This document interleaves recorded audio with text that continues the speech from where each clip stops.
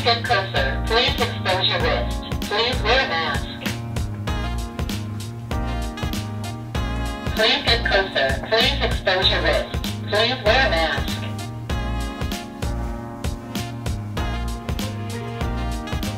Please get closer. Please expose your wrist. Normal temperature. So this is another one of our temperature screening solutions from Uniview.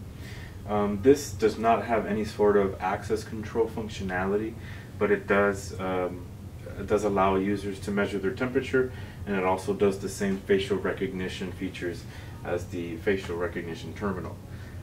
The cool thing about this setup is that you get the monitor, you get this mobile cart setup, and then you have the camera that attaches to the top.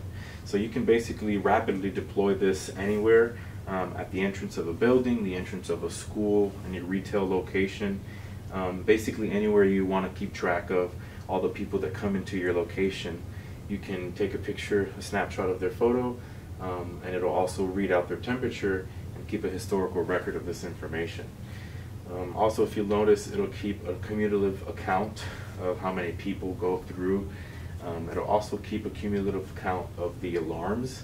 So if people go through and they trigger the alarm, such as passing the temperature threshold, they'll be included in that alarm count.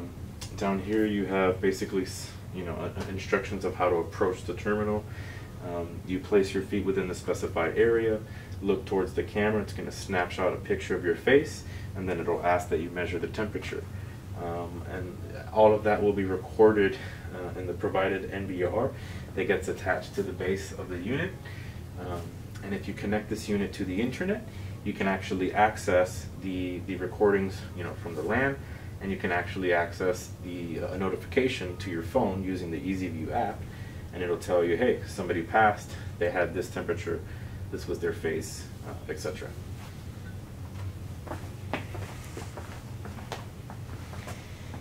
If you want to take a look at the historical record of temperatures that are measured throughout the day, it's fairly simple. So on the screen, you're just going to right click and hit here where it says temperature search. You're going to be presented with this dialog.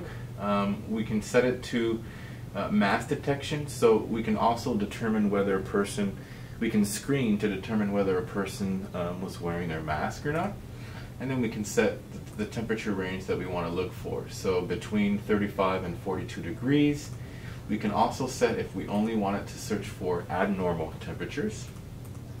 And then we're going to set a specific start time and end time. And when you hit search, it's going to give you a record of the individuals that crossed the terminal itself, a snapshot of their face, and as well as the readout of their temperature.